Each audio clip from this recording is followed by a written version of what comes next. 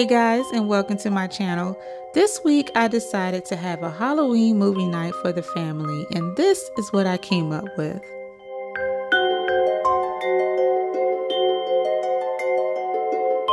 I made a 3-layered pumpkin spice cake with buttercream icing, and I frosted my cake.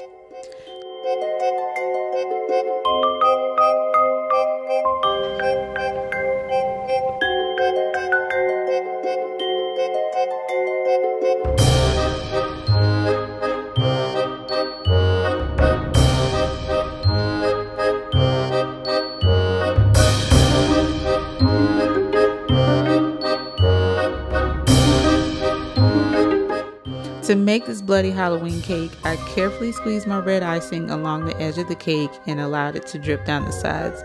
I almost died when I saw the results. My kids gave me the Mother of the Year award for this cake.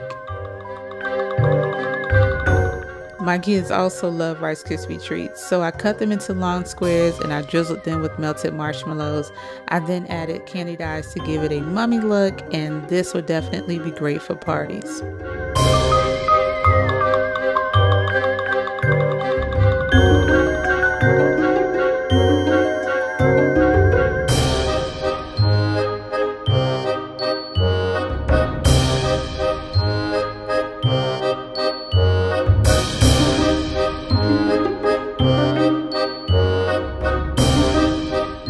A movie night is incomplete without a creamy cheesy dip, so I added some turkey crumbles, rotel, and Velveeta cheese, and this is a must in our household. It's gone in a matter of seconds.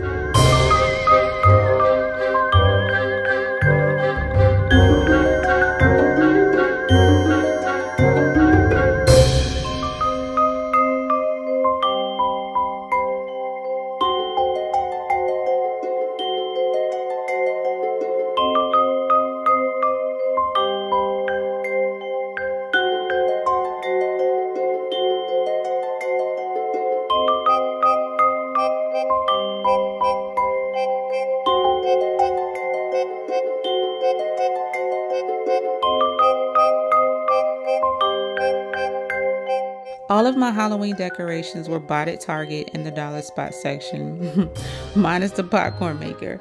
I found so many exciting things that went perfectly for today's theme, and everything was $10 and below, and I almost grabbed the entire shelf.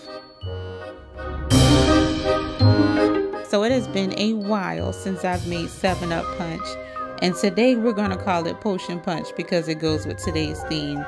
But this punch is so delicious, guys. I used to make this for my baby showers, for just casual get-togethers. And if you want to add more to it, you can add some dry ice, some creepy spiders, you know, just to give it that Halloween effect.